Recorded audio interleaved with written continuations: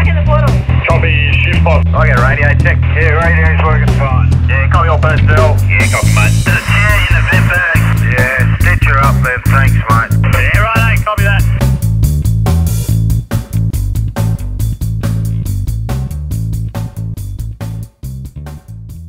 Sweet as. This is living.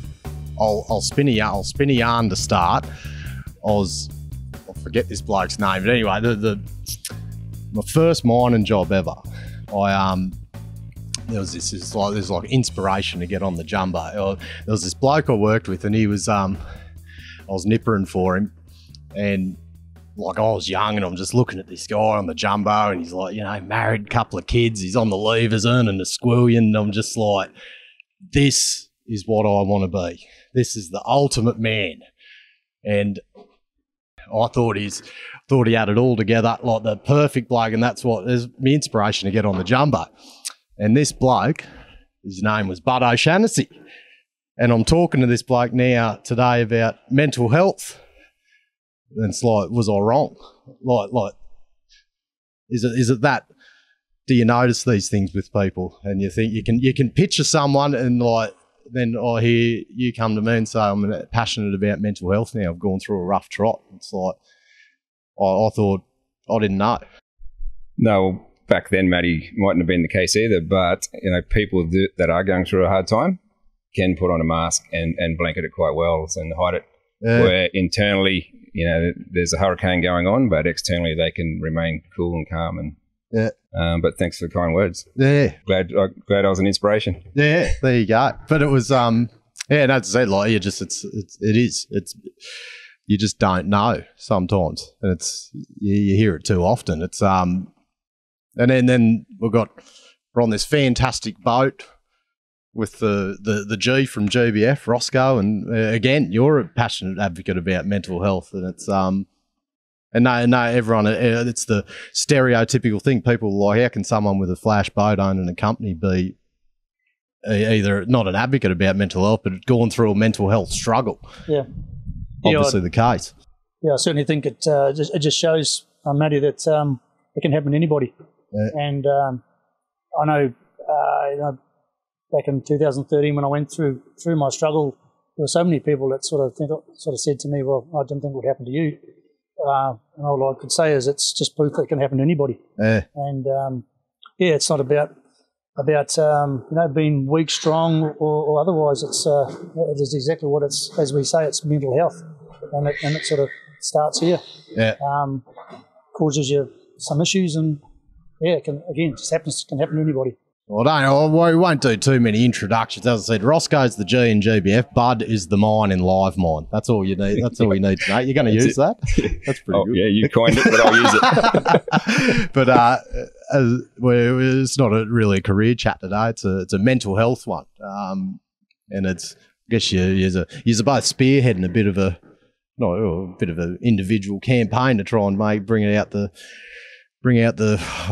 highlight the demons that are within the mining industry, unfortunately. Such a great industry, but there's so many people that struggle within it, which is a shame. It's do people need to be, that are advocates, do they need to have gone through a struggle themselves, do you think? I just personally think there's a saying that I always had on my wall in my office, and that is that there's no substitute for experience. And certainly, having experienced mental health issues, and don't know, we call it did I have a breakdown or did I burn out or whatever, whatever you want to call it. But it's just like everything, when you've experienced it, you're so much probably better off for it in some ways.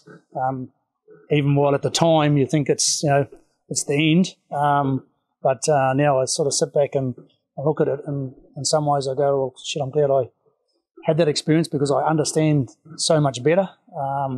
And that's probably what helps us, like people like myself and Bud, be advocates for it because we understand it. I think,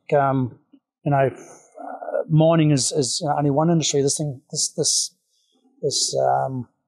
epidemic that's actually out there of mental health is in every industry. But because we're close to it as miners, there is certainly due to fly in, fly out, and the longer hours that we work, the hard work the pressure that's on everybody, it certainly makes mining a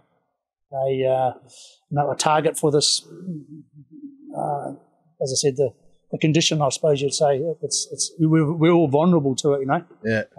But yeah, so. Yeah, I agree. Because I just look back at myself, as a manager, and look at my internal dialogue that was going on when people were coming to me and saying they had different issues, mental issues.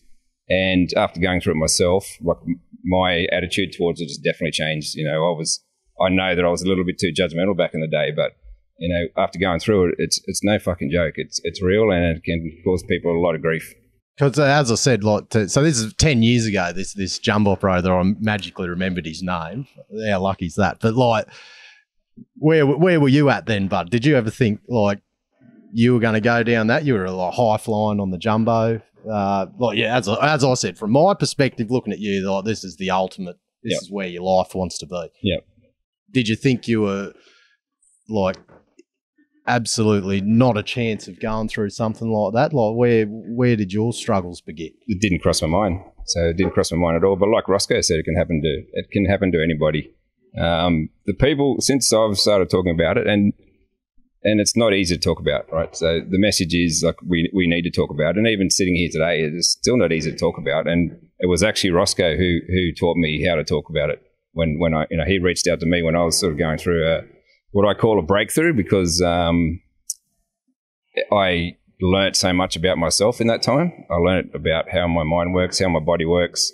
I learnt where that line in the sand actually is, and that you don't want to cross. And I learnt since then, I've filled my toolbox with tools that to stop me from getting that far again. It can happen to anybody. Well, I'll say we'll give a brief bit of context. You've gone jumbo to foreman, project manager, now entrepreneur. What stage was this? Did this happen, or you started to unravel a bit? Yeah, it was early on in my project manager career that it started to unravel. I noticed it was through an unfortunate set of circumstances. I really just noticed that things have started to change in my mind. I noticed that I couldn't retain information, therefore I couldn't recall information, and that's worrying. And I just kept pushing it down. So like a typical Aussie male, I just kept pushing it down, not taking any notice of it, until it manifested itself in ways, like in physical ways that I couldn't ignore, because it started to affect my whole life, my family life, everything could start to affect my whole life. And so then I had to take notice and start to do something about it. But I actually left it too late. I just kept pushing it down, and I just kept going and going as we do. We just struggle through. But from that point, it took me to look at myself introspectively and realize that the way I was feeling was actually my fault. Like there was nobody that was going to help me, but myself. And having the strength to do that has changed my life. What about you, Roscoe? Like I said, brief bit of context. You've come from air leg miner to be a one letter in GBF. From what Stan Gilman said, ups, downs, everything's been thrown your way. Where's 2013 sit in that journey? Where were you at? Yeah, well, like we all say, I think we think we're invincible. I'm sort of I still am, but I was probably more so then a very driven person. Never let anything get in my way, and favourite song is when you get knocked down, get up again. You're never going to keep me down, sort of scenario. I could never say no to anything. That's something that you need to sort of learn, that you can't take on everything, and you as in like business opportunities, and working hard. We all just try to take on probably too much, and that's just a life thing. I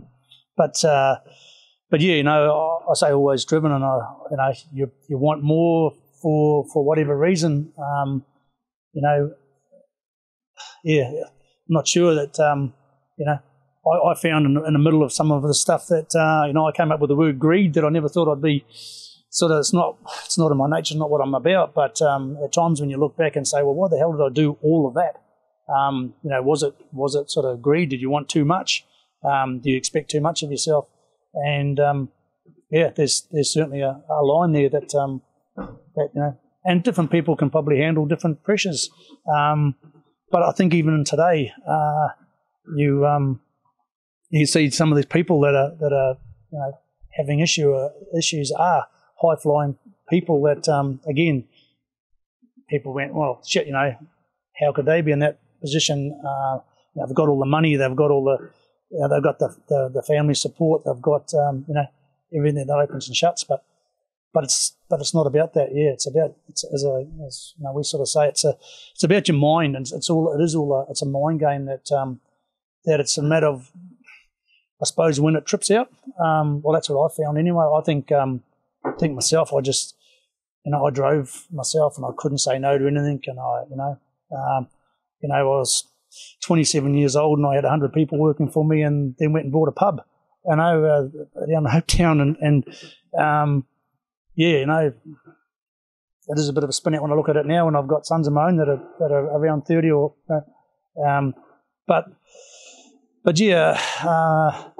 and then sort of what happens. Well, what happened to me anyway, and I say everyone is a bit different, I suppose, but I drove myself in a way, and I had people like Stan, that good mates of mine that have been mates of mine for years, that would sort of say to me, what are you doing? What are you doing? How the hell can you handle this, and this? And of course you get a bit bulletproof, and you think, hey, I can handle this. But there's a bit of a saying as well, when you've got a boat with 12 holes in it, and you've only got 10 fingers to plug them with, you're in a bit of trouble. And I think it sort of, a lot of people get to that stage again without knowing. Myself just having too much on the plate, and then GFCs hit, and issues come about from a business perspective that cause you pressures that you're trying to fix, and you're trying to work your way through. And as I said, you just haven't got enough fingers to put in the holes that are there. Then the pressure comes on, and you make a few calls that may be wrong. Make a couple of decisions that become bad decisions, and then you sort of start to doubt yourself. In my position, because I had so many things on the go, my phone would ring all day, every day, and most of the time I had to make a call, make a decision on that call. Yeah, are we going left? Are we going right? Are we doing this? Are we doing that? So it was just going bang, bang, bang all day long of decision. You start making a few wrong ones. That pressure comes back on you, and then you might see it start affecting other people as well. Then you go, holy shit, you start doubting yourself, and that can sort of cause you into a bit of a spiral that is towards negativity rather than positiveness. And as I said, I've always been a positive person, and I think that positiveness is what drives you. But you do need a balance. Sometimes you do need to learn to say no and not take things on. But for me, I got to a point that much as it is, I'll admit it. People would ask me a question, I'd be hiding because I didn't want to give an answer. And mainly because I was scared that I was going to give the wrong answer. And then it starts playing with your mind. You start losing sleep over it. You start worrying about things that you shouldn't be worrying about. For me, I couldn't sleep. And then when I couldn't sleep, I was laying in bed thinking stuff that your mind shouldn't be thinking, to an extent that, my wife's laying beside me in bed, and shit, funny how things come back to you. And you sort of, had times where you had your head in the pillow, screaming into the pillow because your mind's playing games with you, and you just, you're screaming out for help, but you either don't, you think you're too strong and too big for that, or you're going to be too weak if people see you doing that. But I had times where my wife was sort of oblivious of it. I'm sure she had an inkling, but I'd be screaming into my pillow, going like, "Just stop!" My head was spinning, and I was thinking these sort of negative things that, but that's letting it go too long. So for what we're doing here, we're trying to help people not get to those points. There's this is from, I think Bud and I, we're say here to help people, and it's about learning, what to do, and that is to get help. Old and young, they all get to a point where they've got these issues, but they don't want to talk about it because either they're scared or they feel that they're ashamed. But there is nothing to be ashamed of, because the reality is that probably, with what's going on now, every second person has probably got issues. I remember a mate pulling me to the side and took me into a bar and full of people and said, "Let's go look around there. There's, for every 5 people that's in this bar, there's probably 2, if not 3, that are going through what you're going through. They just either haven't sort of admitted it yet, or maybe they don't even know." But that's really true. It's true, because there's so many people out there that just keep pushing through. Hence where suicide comes into it, and it really shits me actually when I hear people say, when I hear someone's committed suicide, which is way too often, and people say, "Oh, the bloody weak prick." It really shits me, because to me that just straight away, and if I'm in the presence and I know that person well enough, I will stand up and say, "Well, you obviously haven't got a fucking clue what you're talking about, because you obviously don't understand." Because I think until you've actually been to that edge, through my issues, I got to the point where I was sort of standing on the edge of the cliff, looking over, going, "Well, I don't want to feel like this." You certainly don't want to do anything against your family, but you're sort of a bit single-minded back into that stage, that you've got yourself that much into a cocoon. It's actually probably all about you, whereas it shouldn't be, because everyone else is there to support you, but you're not probably letting them. I sort of looked over that cliff, and luckily through my support of my family, friends, and everybody else, you've got to pull yourself back and put a plan in place to how the hell are you going to get out of here, because that's what happens when people are that desperate. They don't know how to get out of it, and they actually think that they're a burden on everybody, and they'll actually be less of a burden if they're not around. So they can take that step of thinking they're doing everyone a favour, but obviously it's certainly not. So it's a real prick of a position to be in. It's a real. It's something that as I got my way back out of it, I made that statement. I wouldn't wish that on my worst enemy. Not that I've got a lot of enemies and people right to say that too, but if there was one there, and I wouldn't wish them to even go through what I was going through at the time. But I think Bud mentioned it before, and Bud and I have talked about this, is that there is only one person. When you are in that position, there's really only one person that can help you, and that's yourself.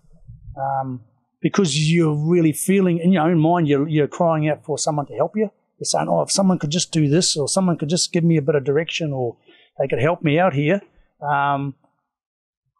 But no one really can, because it's you're the one that's there, and you've got to get yourself out of that position, or you're the one that has to change your ways and make a plan. And it's you've got to feel the same way. Yeah, mate. exactly. Yeah. Yep. Is that the turning point? Like when you get to the point where you're like, I think, when you're contemplating not being here, is that the breaking point?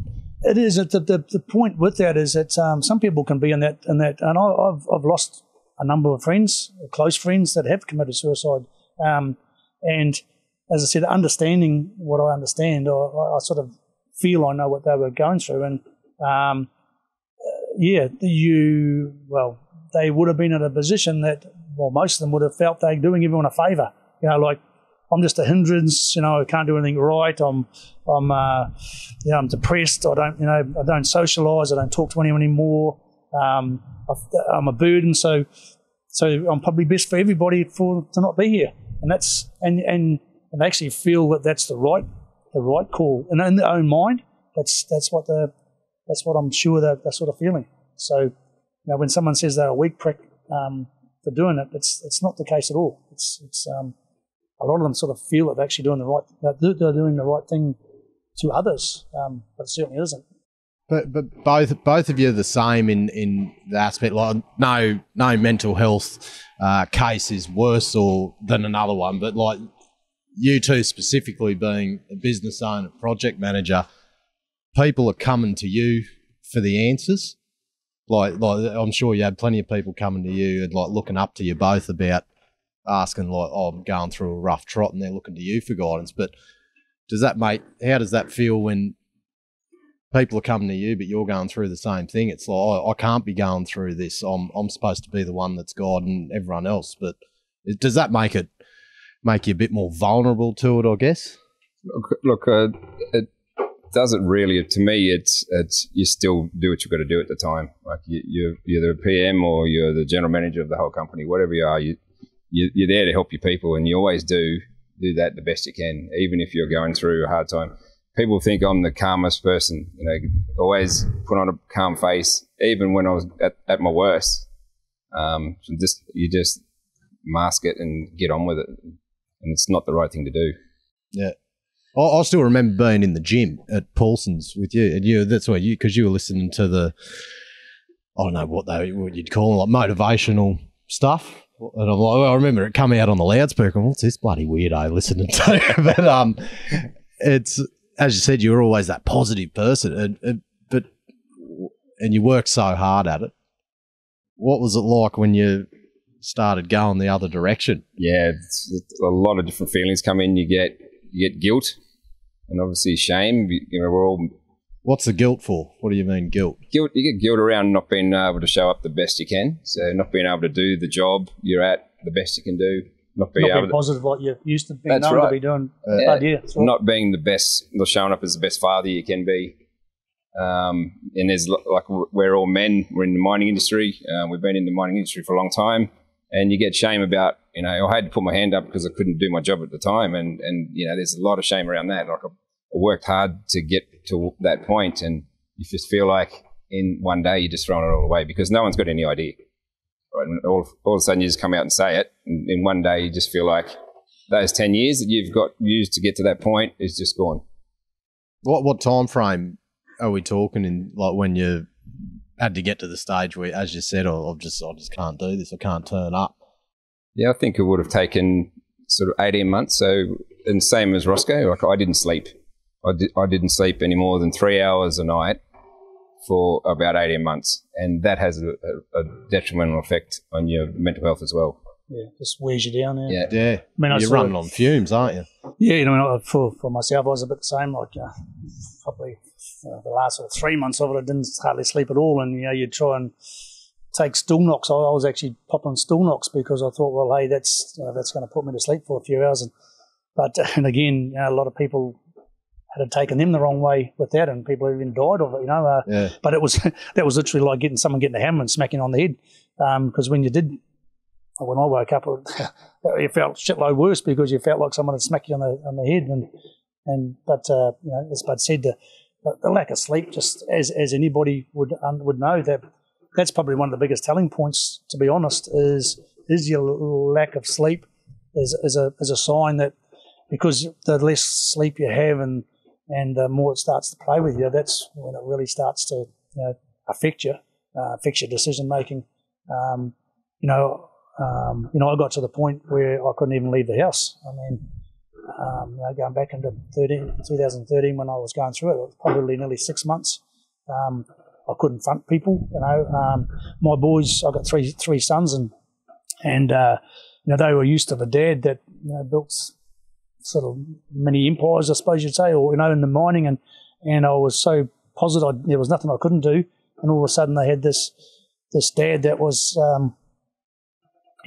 being negative about things. Couldn't talk to them about something without crying. That was my youngest son had to drive me around. I couldn't even get behind the wheel of a car to drive for probably 3 months. My youngest son Jasper, but he drove me around. And the reason for that was I just didn't have the confidence, because the thing that it burns you out is the negativity also becomes lack of confidence. The lack of confidence to answer something, the lack of confidence to even do something. Sitting on my boat here, I have to admit there was probably 12, 18 months I never came near this boat because I was shit scared that something was going to happen to the boat.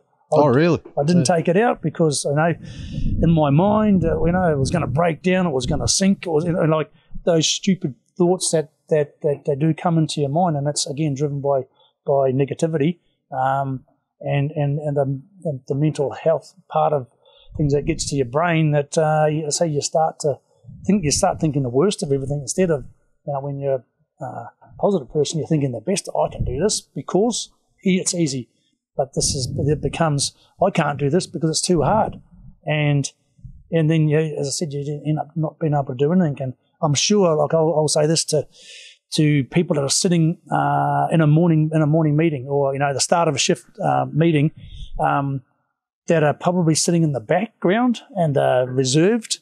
They're not contributing. They're not really a part of it because they're scared. They're probably sitting there scared that someone's going to ask them a safety question or something. And that's something I'll say. If you are in that position, you need help. You should be. That should be a bit of a trigger for you because, and as groups of people, as we work together underground, that's something that you do. That's certainly a visual target is people that are withdrawn and they're not confident in doing something, and it's I'm not too sure whether I can do that. Well, generally that's a bit of a sign, to be honest.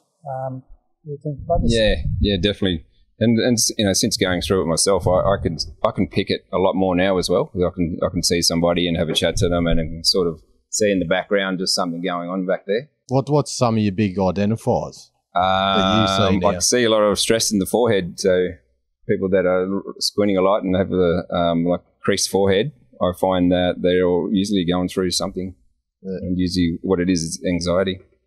So it's just the internal dialogue's just churning and churning, and it just doesn't turn off.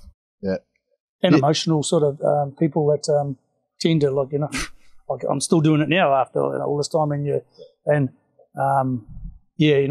people become very sort of defensive on things, or and we can all do that, but with a bit of emotion in it as well. That because it's hurting them, that's a bit of a trigger maybe as well. Do you reckon guys like leaders like yourself, as you said, you got to both years you've had especially when you're working the roles, you got to you feel like you're turning up each day, you got a status to uphold. You're like, I'm the leader of either a project manager, I'm a leader of this business, everyone expects me to have the answers. And does that just exacerbate the downfall of your mental health if you're having dramas, knowing that you got to try and maintain that every day? And does that just make it go so much quicker and more vicious? Certainly can. It's again, it's expectation, isn't it? Because you're sort of that's all your own exactly talk in your head, isn't it? It's your expectation of how high you set it, and sometimes other people don't even care. They don't care, but you do. It's like they said, you feel guilty on something that you probably shouldn't even be feeling guilty about. But that's that negative drive that comes into your mind. I suppose I was just going to say something that you asked before, Matty, and that is, how long does it take? I think you were probably asking how long does it take to take effect. Bud might have been 18 months, but some people can be a lot quicker than that because, and I'll use I won't use any names or example, but young people today, they want everything now. Not saying that we didn't want things when we were younger as well, but to get married, have kids, have a house, have a flash car. They all want it by the time of 25. I don't remember back whether that was something that we were chasing, but but the pressure that they put on themselves, and then they're so committed. And this is something that I've talked to my people in our organisation that we have to be careful and watch for, is young people hearing that there's big money in mining. So they come targeted to try and get into mining because they think it's going to make them, a lot of money so they can pay their debt off. To me, the worst person to have on site is some young person that's got debt to the hilt because he's got too much pressure on. If he's got a wife at home with a young child and he's trying to pay a house off, as much as we all like to help that person and think, well, we'll give him a job. To be honest, you're probably doing him injustice because it's probably not the surrounding with atmosphere that person really needs, because it's just adding to the pressure. The child gets sick and the wife wants him home, and he's saying, well, I can't because I need to be making money to be paying the house. There's those pressures that us as employees, we do need to be a bit more careful about, because we can be putting those people into that position that we don't even realise that we're doing it. Oh, it's a scary word to talk about. Is like talking about mental health and depression is one thing, but when you talk about suicide, how common it is, but I think the scary thing is, and you can both probably give me an insight, is how many people get very close to doing it. That's probably the scary thing. Like, is it that real? Like when you both go through something like this, are you that close that it scares you? Like, I might follow through with this. Is that how bad it gets? Well, from my position, I think you probably don't think about that until you have actually stepped back. Yeah, you don't know you're doing it. Yeah, as I was sort of saying, I think it drives you to that point because you believe yourself that you're a burden. You're a burden to your family, or you're a burden to your workers, you're a burden to everybody. So that's the thing that you've got to get right in your mind, that you aren't. And I'm the same, a loving wife, great family support, and it was a few years ago now, but I don't think I sort of planned to do anything. But I do remember saying to my wife, and she tell you this as well, like I just said to her one morning, if I wake up like this tomorrow morning, I don't particularly want to be here. My head's hissing, I can't think, I can't sleep, I feel like shit, I can't face anybody, I don't want to talk to anybody. You feel everyone's looking at you sideways. You sort of get to that point that, well, for me, it wasn't that I wanted to commit suicide, but I just didn't want to feel like this anymore either. And really, you need to get help before that. I took mine too far, I probably believe. But there's a question that you actually asked before, and I just want to get this one in, that I don't believe that this is something that you actually, it's not like a flu, or it's not like a broken leg or something. You need to manage it possibly for the rest of your life. I do. I know I need to manage it because I don't drink anymore. Those that knew me from back in my younger days, I played bloody as hard as the best of them, and drinking a carton of beer a night that was a piece of piss. Then you work hard the next day and you'd be ready to do it all again. You played as hard as you could, and you worked as hard as you could. What about you, bud? Like, same, as I said, every case is unique. Did you take that step back and sort of scared you where you were at and you didn't know it? Well, I was scared at the time. I didn't get to that point where I was considering it or wanted to do it at all. But what it did, it gave me a good insight into why people actually, what they want to do it, why they think it's a good idea, because they actually think it's a burden. So they think that people think that it's hard on the family, but they don't even contemplate that. They're not thinking about that. They're thinking that them being around is what's hard on the family and hard on their friends, not them not being around. Is it I've been around one that's happened in an earlier life. I won't speak about it, but yeah, it was. I remember the people saying that this person magically seemed to get better, and then and then they committed suicide a week or two later. And it was the scariest thing to think about. Is like it's like they come to peace with the whole thing. That's correct. I believe which is very scary, and confronting. The decision's already been made. Yeah. And I think they made the right decision. Yeah. In their mind. And everyone's like, oh, that's why they think it wasn't coming. But it's like an indicator in itself, which is very scary. Because, as you said, you're both being like advocates for this, and you're trying to help. But the hardest thing, the biggest uphill battle that everyone that's trying to help is like exactly what you both said. The only person to bring the person out is themselves sometimes. And where do you start? How do you help? How do people help? We've got to talk about it. That's the thing. We've all sat at the crib room table, and we've traded war stories about how we got this scar and how we went through that. But how many times have you ever been down underground and sat at the crib table and someone said, "Oh, look, I went through a hard stage at one time and my brain wasn't actually working the way I wanted." No one's ever said that. Yeah. So the message today that we want to get out is you need to talk about it, and talk about it's the first step of helping yourself. There's a lot of means these days. EAP providers, most companies have got EAP providers you can reach out to, but you just got to make that decision just to reach out and start talking about it to other people. How'd you pull yourself out? You individually? Like, I assume it's not you don't just come out of the weekend and say, "Oh shit, I think I'm ready to come out of this." I assume it's a very long process. What did you do? Can I just sort of say that's where I lost my train of thought. That's what I was actually going to say is that this is something that's sort of it's self-managed.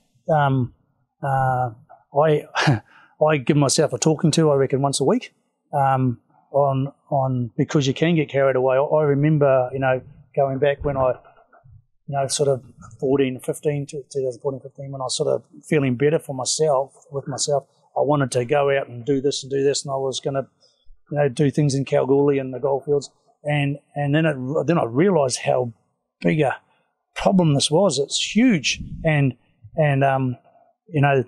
way more than I could do myself. So you've got to be careful because you can also bring yourself back down into it very easily, and I did things to set a bit of a program. You have to sort of start your day, and to me, I do a boot camp. I've been doing a boot camp probably for 8 years now. I'm probably fitter than I've bloody ever been. I'm bloody 60 next year. But it helps me because I started to say, it's not that you have a flu and you get over it. It's or a broken leg and you get over it. The trouble is it can come back on you really fast if you don't look after yourself. And as much as Bud was saying before, when you are in that management position that you are trying to help everybody else, at the end of the day, and I think it's a true fact, and it sort of sounds selfish, and I used to think it was selfish myself, but if I'm no good myself, I can't help anybody else. And if I'm not good, that gives my wife the shits, and it gives my kids the shits, because as a family, you've got to be feeling right, and you've got to be with it to join into things. And if you don't do it, you can slip backwards pretty very easily. And so managing your life and working out what works and what doesn't. Like I said, I was a big drinker, big player. I spent 20 years on the road, overseas traveling and bloody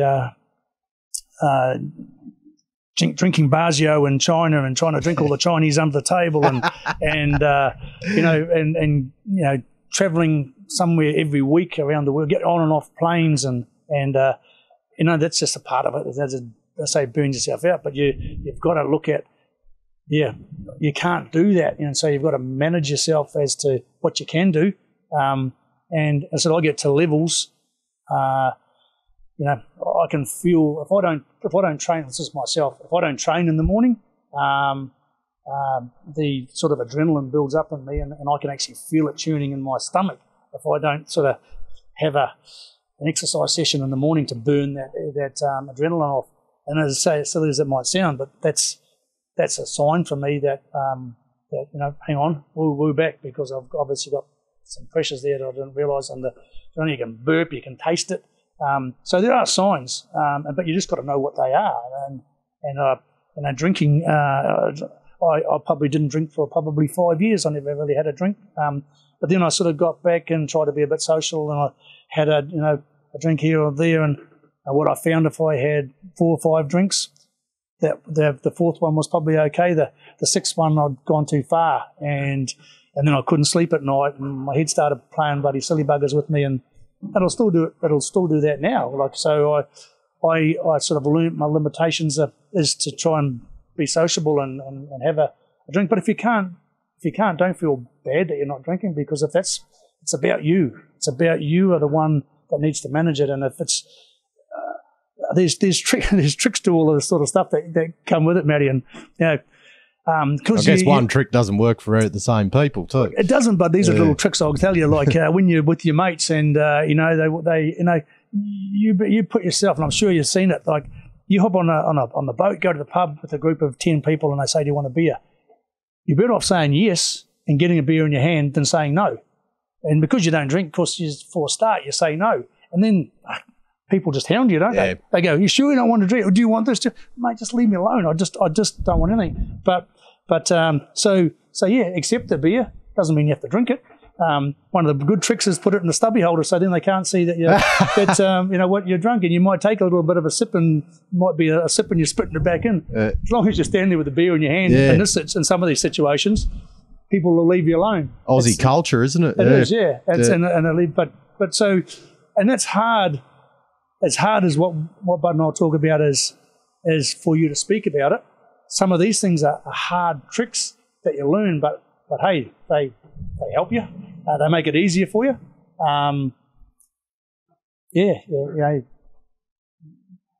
Say people can be quite cruel to you when they don't even know it at times. They're pushing, and you just sort of, you've got to learn how to manage that as well. Well, at least everyone knows now that don't waste $10 on buying Roscoe beer. He's going to bloody tip it out of the vodka and soda if you need it. But back to managing it, I still have to manage it myself. And I spoke about the line in the sand earlier. Like I know where that line in the sand is now, and I don't let myself get there.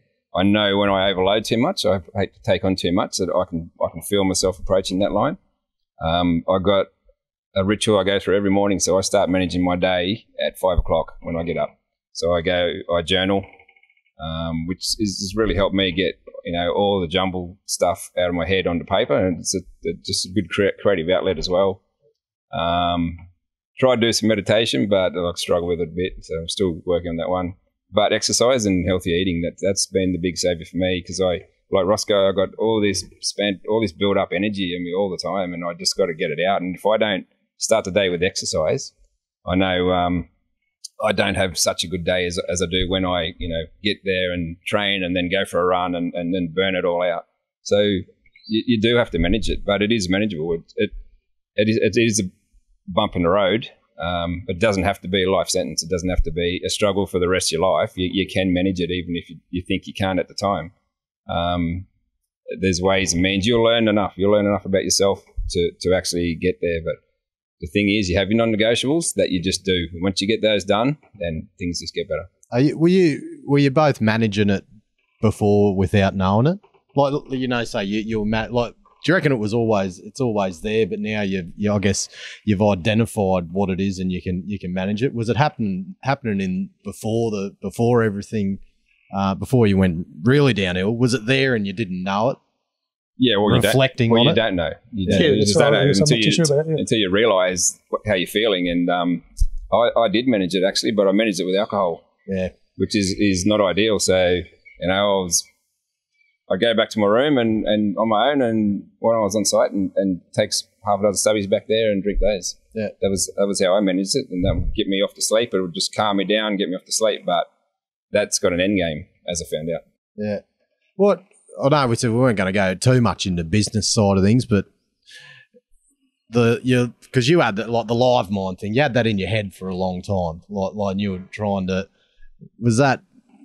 What did that do for the whole process? Now that it's come to fruition, did that sort of need to happen for you to? Was that a factor in having that in your head buzzing away when you being a project manager as well? Was that a negative thing for mental health for you? No, I don't believe so. I've got a busy mind anyway, so if it wasn't that, it was going to be something else. Yeah. So the mind doesn't stop, which it served me well most of the time. Yeah. Obviously when I was project manager, I had to park that idea up because I was busy and I didn't have time to do anything else. But now, looking back, I'm grateful. Like Roscoe said, I'm actually grateful that I went through that experience, with anxiety and if I didn't, I don't know that I'd be doing what I'm doing now with my business and live mine. I just don't think I would be. So it's tough. It's a hard pill to swallow at the time, but things happen for a reason, and sometimes you just got to run with it and make the most of it. Well, I was about to ask that exact thing. I know you said you wouldn't wish it on your worst enemy, but would you erase it from your life? There's a lot of things that you sort of say, look back at your life, I suppose, and I often say this to people, the 80s in Kalgoorlie was the Wild West, and as a young fella, if I ever live my life again, I'd do that all again. Yeah. I suppose if you're, asking it from a wisdom point of view, I'd say, because I've learnt so much out of this, and probably respecting things like your family. Having a supportive family is really, and I understand that there's people there that probably haven't got that, and I was very lucky because I had such a supportive family. On my business side, I had such a supportive partner in Michael Folds. I wouldn't have been able to, probably handle it as well as I have without their support. That was just tremendous help, and I was very lucky, and I know that, say, there's people that possibly haven't got that support that can sort of say, oh, well, yeah, you were lucky you had all that, and I've got jack shit to help me. But that is where the game isn't the same for everybody, unfortunately. That support, that's what you certainly, and they say your kids, your values change. And like I said, really, the important thing is that you need to, as I said, as selfish as it might be, if you're not okay, you can't manage yourself, well, then you can't help others. So then it's your family is sort of next in line, and then your sort of your work and that sort of comes. So you've got to prioritise a few things, and for my life, my family's number one. So it's about having them right, and if I'm not right, there's going to be a factor that's not right for them. So it's really important for me to make sure I get my balance right to be right for them. Yeah. So like myself, I still don't have a lot of family over here. So I've got a cousin here. So it's because you're a true blue legend New South Welshman like yourself, mate. Tough Blues, week man. for us, mate. Tough week. Go to Blues. But very fortunate that I've got a really good group of friends around me, and especially now, like this at this very time now, I've got some people around me that are very understanding, very supportive. But it still blows me away. We just have a lot of conversations, and we as men, we've changed a lot over the last 20 years. I think we're getting better. I've got a couple of mates that will finish the conversation and they'll say, in a manly way, they'll say, "Love you, man." Like, that wouldn't have happened 20 years ago. You would have been called all sorts of names. But I think we are getting better at being men and being fathers, and this going through this sort of thing is like Roscoe said, changed my values. It did change my life. At the time, it's fucking horrible. But I look back at it now, and I wouldn't take it back, because that's my past, and all that's shaped who I am today. And today, I'm pretty happy with the person I am. But you can, and you could also look at it like as you said, you're going through probably the shittest thing in your life you'll both ever go through, but that's now getting used to help possibly thousands of people. like with what you're doing. That's the fantastic thing about coming out the other side and putting it all to use. Because think of the people that you can all help. Have you been involved in helping people so far and seen a turnaround? Either of you? Well, Roscoe. Roscoe was introduced to me. Like when I was going through it, Roscoe didn't know who I was. We were connected by a mutual friend in Bill, and he just come out and we had a conversation, and it changed my life. It changed my recovery. Like I'm forever grateful. I've said it before. Like it was the mining industry that pulled me up out of the gutter and helped me back. And yeah, it was that I'm eternally grateful for it. And Roscoe taught me to talk about it. Simple as that. Yep. It's it only takes one person I've found at site. Like and I think it is changing on site. I'm pretty sure it is, because I say if we're at the wedding and there's one bloke that or woman, whatever, might be having something going on. It only takes one person to sort of probe a question in front of everyone, ask they're right, and everyone seems to start getting involved. But it's taken that you got to be that person that gets the convo going, I reckon. Yeah. I like doing it. Yeah. It's not as easy as I think those that are possibly struggling that are listening to it might not, because it's not easy to speak. And then on the other side of it, not everybody wants to hear it. Not everybody wants to. There's people that either are scared of it themselves. Well, we know that's the right word, scared. They go, I got enough shit on my plate myself without listening to somebody else that's got issues. There's a lot of people. So one thing that in the GBF's done, and I think it's been awesome, and that is a number of years ago. I can't even remember how long the doc must have been involved, but when we employed a doctor, Mark de Cruz. A doctor as a part of our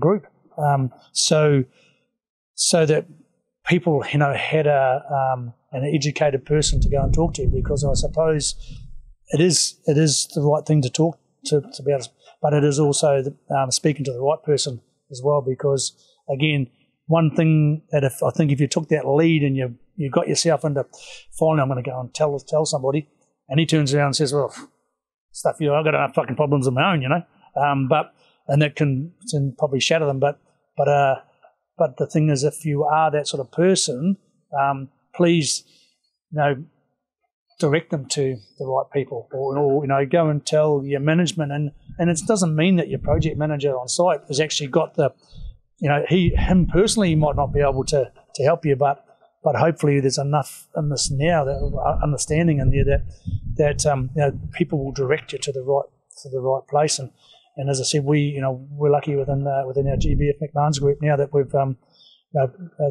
a doctor there that and I know as early as 2 days ago, because I know someone that had depression within our group that went to have a talk to the doc, and the feedback I've got is that it's changed that person. A young fella that was desperate, didn't really know what to do, where to go. But within the group, a couple of people have directed him to, mate, you need to go and see the doc, and then the doc's assessed him and put a program into place, and only very early days for this person, but at least he's taken the first step. Yeah. Personally, I think any reasonable size organisation should have some sort of doctor that understands and can manage, help you manage it in place, because it's certainly been a big thing for GB here. Yeah, couldn't agree more. I mean, over the last 20 years, we have health and safety on site, and we've had a strong focus on safety, and rightfully so. We were in a bad place in late 80s, early 90s, and we've come a long way. But we didn't focus a lot on the health side of things. And I get to a lot of different mine sites now, and I'm starting to see more often people that are dedicated, their job is dedicated to health and wellbeing on site, which is good to see. Yeah, we've got a really good group. Sarah and his team at McMahon's. It's a team about health and well-being, and they travel the sites, and they're actually just Strong Minds. I'm not sure whether you've heard it, but it's a program that they've developed and putting out there to help the mining in particular. So. Did you sort of spearhead that yourself, Roscoe? No, actually, no. It was something that McMahon's already had in place prior to us coming on board, and I think so has been a big driver of that. He's a big ex-cage fighter. Him and I have had a number of discussions on things, and he's another one. But this bloke's had, I think it was 15 or 17 UFC belts in a bloody in a cage, and yet he's had his issues of mental health. Yep. Again, another one of those ones that who would have thought? He's doing a great job. Do you think there's are people sometimes, is it a bit of a taboo, like a bit scared of saying like you got to go see a doctor or a psychologist? Do some people going through it, do you think, respond better to like confide in someone, another miner that might be going through it or been through it? Is there, like as you said, like your biggest help was Roscoe. Roscoe's not a qualified doctor, but that's for sure. And that's that'd be a big part of it, I think. Like you can match people up. That's I suppose there's just an interesting thing that we're talking about here. I'm just thinking as we're going, and as much as we talk about men and muncho-ness and being hard on it, what we've also got to realise is a lot of females, more than the past coming in the mining industry, and we're all big advocates of.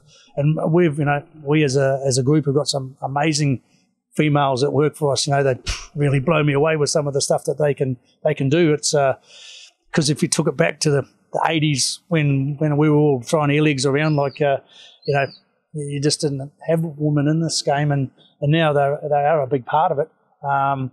So being that they are the minor minority of probably people that we're talking about, we do need to probably have a bit of a focus on that, because it's probably, we talk about, go and talk to your mates. Well, if there's 2 females on a crew of 20 blokes, it's obviously, it's hard for them. So we need to work out how we manage that as well, because they're just as vulnerable as what we are. I think it's all human beings. It's not just males that go through this.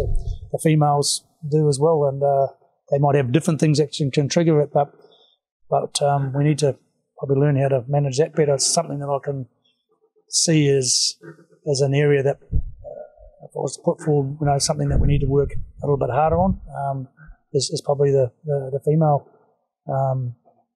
the people in our industry, because it is growing for them, and I'm not sure they've got that same like a mate network. I suppose that's what I'm trying to say. Yeah. What's your you that have a vision for this? What's the vision? What's you're taking on a big beast, really? Like trying to. The funniest thing, like all the years of mining experience between you, is you'd think you'd be mentoring people in mining, but it's you've ended up in a whole nother area that you're trying to help people. It's a surprise, like surprising thing. You wouldn't think you'd end up being mental health advocates after all the years of mining. But what's the vision? Where do you want to? I guess a legacy, because it's going to be something we're going to be battling forever. But you want to leave a legacy with it.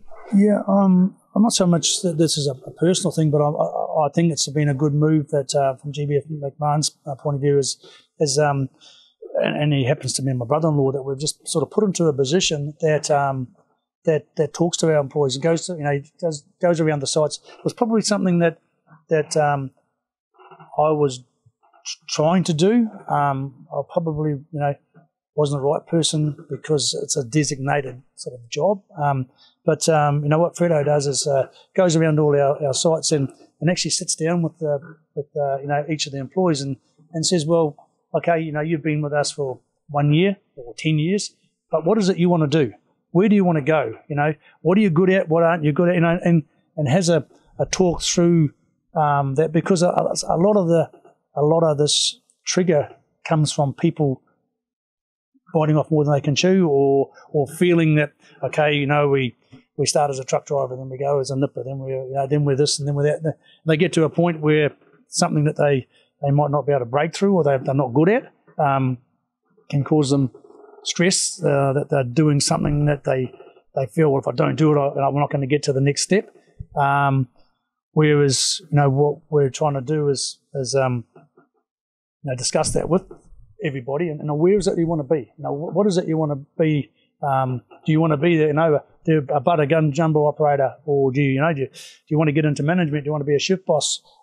These might only be kids that are in their 20s, but it's getting them thinking about what they want to do, because I think that's a big part in our industry that causes some problems, because everyone wants to be a jumbo operator because they're the highest paid people.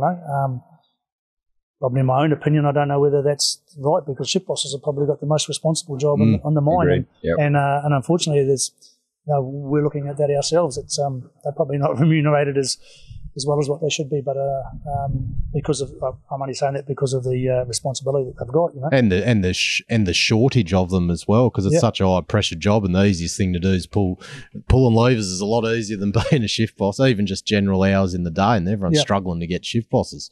It's just don't drop the jumbo wages. No, till I'm off it. But, what about you, bud? With you got the lot. You got everything going on with Live Mine as well, and you're taking on this side of things. Where do you want to go with it?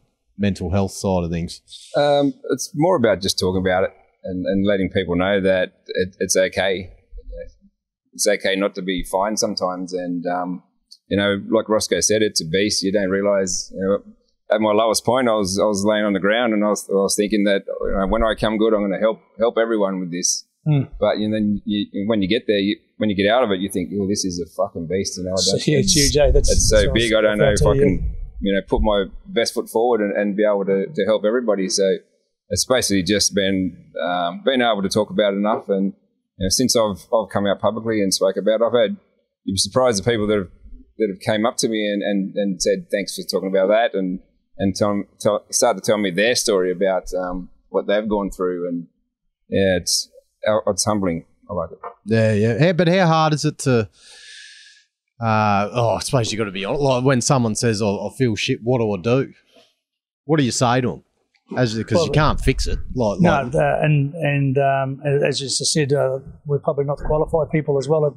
So I think the thing to direct them to is to the appropriate and the right help that they require, which is quite possibly in our case a doctor. Or I think there needs to be more support in every organisation. There needs to be a lot more emphasis on setting up, somewhere for people to go, because it is dead right. We're sitting here saying, go and get help, or talk to people where there's the right and the wrong people to talk to, and there's also no one that's probably got the label that sort of says, well, I'm the go-to person for mental health or health and well-being. So I think the development, it's a huge epidemic, this thing, and I said it's not going away. And with the current way the world is, it's going to get worse. And like I know from myself, you've got to manage it, so it's always going to be there. So it's not something that's going to go away. It's something that's going to get worse because of more people in it. But those that have also got it are still going to need care. So I still need help at times as well. And again, the discussions that Bud and I have and other people that helps me too. Just back the other way, because that you're not the only one that's in it. Well, we all know you're not the only one, but I feel a lot more comfortable talking with Bud about it because I know that he understands. And I suppose the people that, as you said, the target on a mine site are probably those that have maybe come out in the past. That they're the people that should be hopefully putting their hand up and saying, "Well, hey, I can help you because I actually understand it." Yeah. But in saying that, they they are probably still trying to manage it themselves as well. So it's why it's where it is, because it's a bit like bloody COVID. No one really knows how to handle it. Yeah. In my view, a lot of people doing a lot of great work and that, but yeah, it's an epidemic, Well, what's some of the? Oh, it's hard to explain. Like things to avoid. Like as you said, you spoke about like getting in too much debt, putting so much pressure on yourself at work to like you're waiting on the next pay. Like, is there things in like whether it's situations or things in life you should try and avoid to not like maybe like the things like being in a lot of debt can exacerbate any mental health issues. Can you give advice to young people about setting like good life things to do to avoid spiraling down without knowing it? Yeah, I think from a management point of view, certainly, there's the assistance when people get to that point that they need it, but there's certainly opportunity for more input from companies to assist their employees as to how to manage. And it's the trouble with so many sort of do-gooders these days, where's the bloody line? You're trying to help somebody, and then next thing you're getting criticised because you overstep a certain mark. But giving people financial advice, at a young age. But then, of course, the people are reluctant because if it doesn't go right, it comes back on them. But putting, management plans or just getting people to understand that because some people thrive on debt, some people don't like debt, and again people are different, and it's hard to stop someone from going where they want to go, but that's just we keep saying no substitute for experience, and the older you get the more experience that you get, and you sort of try and pass that on to your kids and other people, I suppose. But the responsibility, is certainly, coming a lot of the way of sort of the employer, and employees don't want to really hear that. And I'm not saying that in a bad way, but because it is there's a certain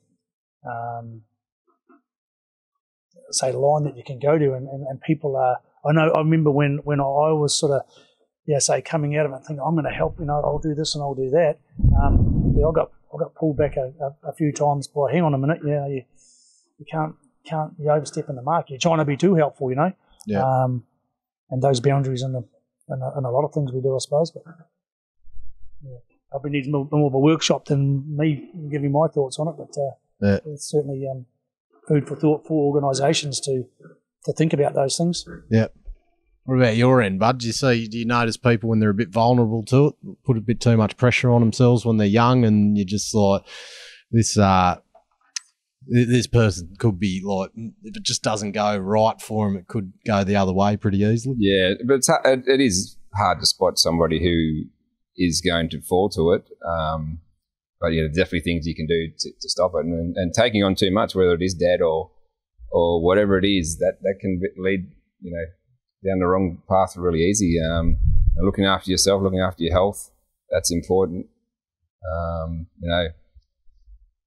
We see that on TV, ABC, Act, Belong, Commit, being a part of the mining community. If you're on site, you don't just go and retreat back to your room every night. You should be, part of the mining community. You get involved in things, and it actually does help you. It doesn't have to be the wet mess every night. Well, there's a community in the gym as well. There's a community in the gym, and the wet mess is good fun. Don't worry, I've said it a few wet messes in my time, but there can be other things that you do. There's basketball on most sites. There could be cricket, tennis, whatever. Just get involved. Don't just go to site and sit in your room, because that's a short game. Yeah. Oh, yeah, but that's because you don't have to go to the wet mess and have 8. Like you can just go there and have one. Like it's just not that I do. Like I've reduced mine because I was having too much. I won't lie. And bloody, as I said to you before, I figured out the less I drank, the easier my missus was to get along with. Who would have thought? So maybe I was the problem. But it's just that you just got to be around people. Leave those. You can sit there with 2 bloody beers and for an hour, but you're around people. It's great. Listening to yarns, listening to how good everyone is down the hole, because they're pretty good at the pub. Everyone bolt mesh pulls through a shift at the pub. But I think the shift has certainly come to being, more health and fitness, and I know you say you can have people sort of throw shit back at us. One being older, experienced a lot of these things, and now not drinking much, and I exercise and I eat. Like Bud said, eating is a big thing as well. Yeah. I said some people said yes, well that's all right for you, but you're asking us questions. What we believe is made it right for us, and those are things that certainly helped me. Back off from my drink and drink what I can manage. That makes me feel best. Eat well. And I know that on site sometimes there's issues that sort of come up about the messes on site and what sort of food is sort of there available. Fucking whinging pricks. Oh, shits me. It's a big issue, as you know. So that they could be looked at a bit harder by clients and whatever, to try and help get the right sort of food there. And fitness is just clears your mind and helps you. So, it's being friendly. I walk past everybody and say good morning to them, and it's quite interesting. Some people just don't say anything and walk straight past. Other people will say good morning back. It's try and be a bit friendly. I think it makes the world a better place. Yeah. Oh, I reckon, God, bloody tell you what, if any, mine side foods, buddy, it's like Sizzler every day. I love it. It's free. You don't have to wash up. I think it's flipping that bloody, as you said, flick the switch or whatever the saying is. Like, look at how positive that you're getting all this bloody free food. And I eat more veggies up at site than I do at home. It's more of a reflection on the person at the time than the actual food. That's right, because it's just like we're talking about. It's up to you to what you do. So it's up to you to look at trying to eat better, and I bet you it's there. You just got to look for it a bit better, a little harder. Well, you might be able to give me some advice actually, because like my situation at the moment, I'm on the jumbo, so I can burn fat easily, which is a bad thing because my diet's not that good. I run around like a flat out underground, so I don't put on weight, but I drink more than I should because it doesn't affect weight, and a couple of kids at home doing this on the side. And in my head at the moment, I'm thinking I don't have time to exercise. Is that just a piss poor excuse? Like yes. There's always a way to. I'll be hard with you and say yep. Yeah. And sure. It's again you manage it. And I take my head off to a lot of people. I know, groups. My oldest son Fraser's one of them. He gets up at 2:30 in the morning and goes to the gym. Yeah. Because he's got to have breakfast at 4:30 or whatever. But it blows me away that people, you can go into the gym on site at 2 o'clock in the morning and it's bloody full. Yeah. Or there's a lot of people in there, which I reckon is great because those people are trying to manage them, managing it. They're not doing I'm not getting up at 2. I'm they're asleep. But it's. I think you're only letting yourself down. So if you make time, and it's like myself, I was the same. I got a routine. I get up at 5 o'clock every morning and I exercise when I go and do my boot camp between 6 and 7. That's my exercise time. I go down to a cafe down the road here and catch up with a group of my mates that we meet every sort of morning and talk a bit of bullshit and talk a few shares, tips, and try and solve the problems of the world and have a coffee. Go home again, have a shower, and 8:15 I might be driving down the West Coast Highway heading out to the office. But I do that, and as I'm driving down, I have to say that I often say to myself, what else would I wanted to do, before 8 o'clock in the morning? Yeah. I've done this, and this, or I could have stayed in bed and slept. So it's all up to you, isn't it? Have you got to come up with the idea yourself for it to fully be planted? I find is that like, because that's the thing, like everyone can tell you you got to do this. It's like telling someone to quit smoking. Till I come up with the idea with myself to quit, it wasn't. It's trying to get people around you to promote you to get to that stage a bit quicker, I think. Well, I mean, I get a lot of people sort of saying, well, shit, you're looking pretty fit and doing this and doing that. Well, so, well, hey, nothing's stopping you. Nothing's stopping you. And what says shit me, I'm going to, the old gunners, that sort of shits me, I suppose. People that gunner, I'm going to do this, I'm going to do that. Well, talkers, not doers. Yeah, stop talking about it, just bloody do it. If you want to get fit, want to do this and do that, well, bloody go and do it. That's what because it's, you've got to do it yourself, eh? It's a mindset. It's just making the decision to do it. I mean, if you're on jumbo, you work hard, but you still got time to exercise. I know I got a cousin who will run 13, 15 Ks, before night shift. And get on the He's jumbo. a different breed, that fella. I know who you're talking about too. He's got some, I don't know what he's fueled with. And he hasn't. I remember him at Paulson's. He was, he'd go to the gym morning, before shift and after shift and train. And that was tough digging down there.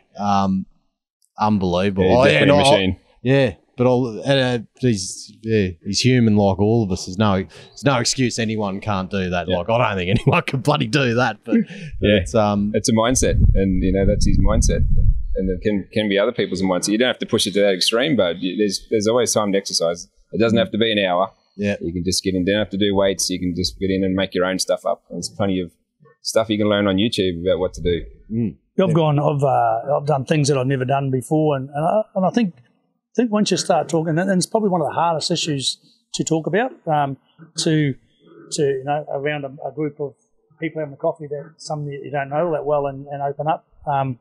But what I found is that now I can talk about that.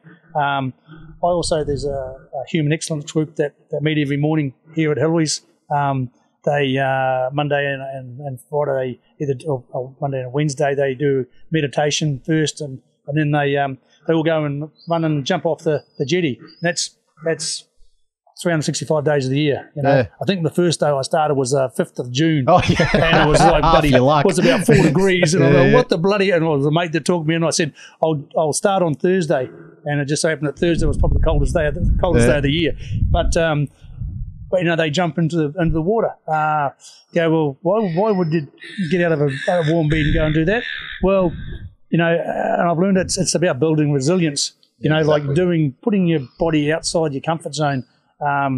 Could I do meditation when I first started? It took me probably 6 weeks, I reckon, to actually learn how to meditate. And I used to go home and say to my wife, like, this is shit. I can't get my brain to unload enough to do it.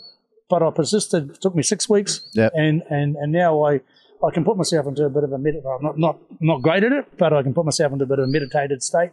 And when you can, shit, how good do you feel? And people don't understand it either because it's quite hard to do. But if you can do it, we lay on the beach and do it, and I can hear a bloody car coming to the top of Hepburn. It's 2 kilometres away. I can hear a bloody seagull out at sea quack, and when you just completely get yourself zoned out. So that group that meet every morning, just for example, last Christmas morning, there was 118 people there at 6 o'clock in the morning, or Christmas morning. Right, yeah. But we get together, and they don't shake hands, and I know this is COVID and we're not supposed to be doing, but everyone gives each other a hug. It's just a quick hug, and they say, how are you? And the policy that's there is that you've got to be truthful. If you're not well, you say something.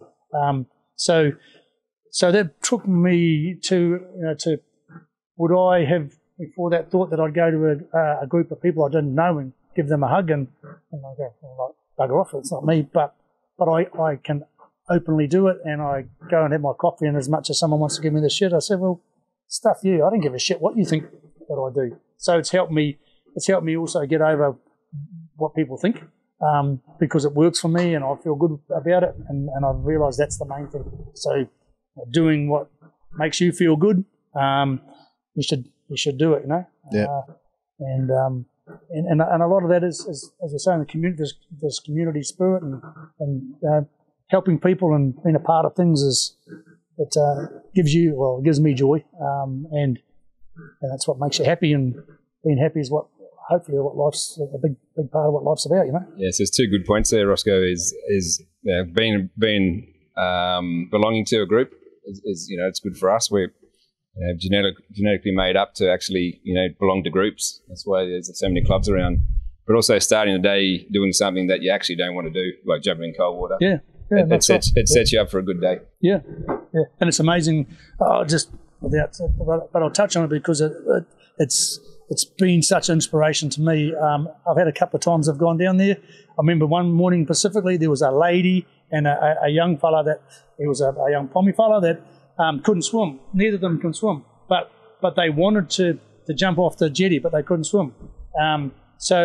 So I actually came over here and to the boat and grabbed a couple of life jackets. And I took them back and they were shitting them. This young fellow was shitting them, but he said, I want to do it. So we put, when I say young fellow, 18, 19, so we put these life jackets on it and everyone was sort of, saying, you can do it. And so we all held these two people's hand, jumped in off the jetty into the water. And, the power that had, because when they hit the water, they obviously shitting themselves, but when they got out, they were just buzzing. It was such a delight, and it was so good that to be a part of helping someone sort of achieve those sort of things. Yeah. Just opened my eyes up to a lot of things. I went and jumped off bloody QV1 a couple of weekends ago for charity. Do it in the Nardor, bloody, that would have raised a bit of money. Yeah, it was, mate. Birthday suit. And and we actually did it with my boot camp group. That was an initiative from them because we got a couple of women there that have autistic children who we've sort of met and sort of seen the pressure that one in particular comes down each morning, and she's really a bit of a pain in the ass, but she's great fun, but she can be because she's quite a big girl and she doesn't really do the exercises, but we realise that's her getaway for that hour. So you can get away and come and join us. So we'll put up with it, which is great. We raised money for Autism West, and then I had a group of them come out on this boat the night before, just so that they could give us a presentation. That gave me a completely new understanding of autism, which I didn't realise. And so there's sort of all these different things out there that you go looking. We are all pretty blessed to be being able to. I know, sitting here and being able to talk about things. Others have got a lot more problems in their lives. It's going to be first of many yarns, I reckon. This, hopefully, a bit of a trend. It'd be good if we could keep it going. Because some people probably just need a refresher every now and then with these sort of chats. Like, it's good to do, all good to do a one-off, but if you just leave it at that, everyone just gets. People will probably feel like they get forgotten about a bit. So it's keeping it regular, isn't it? That'll be the big thing about it. Yeah. And getting everyone involved in the mining industry, because it's, as you said, mining's the thing that pulls people out of it. Like, it's the greatest. Like, take mining away from my life, I'm completely fucked. I wouldn't have this. Yeah. And it's just being able to have a week straight with my family every fortnight. Just what a fucking amazing industry. Yeah. What it does for family. Tough being away. Like, you cannot get any tougher than going away from the kids for a week. But how many people get the opportunity to have 6 days straight with them every fortnight? It's I love it. Yeah, there's been hundreds of miners been on this boat. Moonshadow's got a bit of a reputation. It's something that I've done for years, taking crews out, and it's not about Roscoe showing his big boat off or being a smart ass. I get so much joy out of seeing people having a good time, and particularly our employees.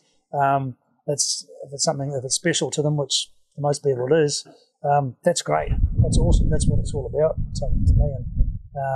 And so. It's about sticking together and doing things together and being a part of it.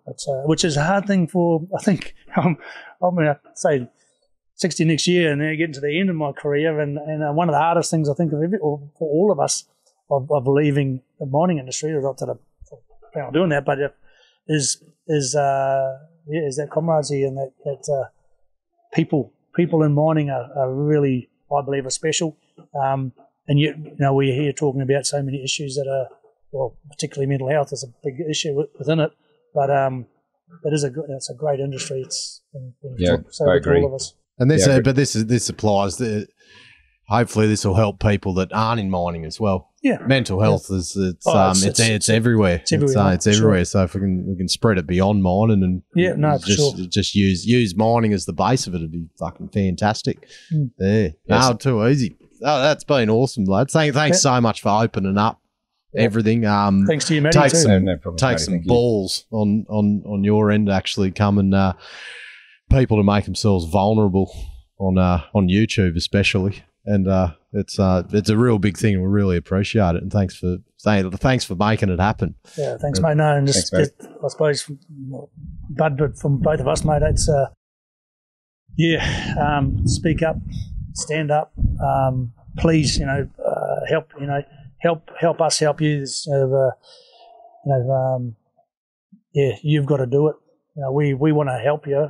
People like us want to help you, but you've got to help yourself, and that's the hardest thing that you need to understand is that only you can do it. It is really only, isn't it? The starting point is you making that step, making that decision to do it.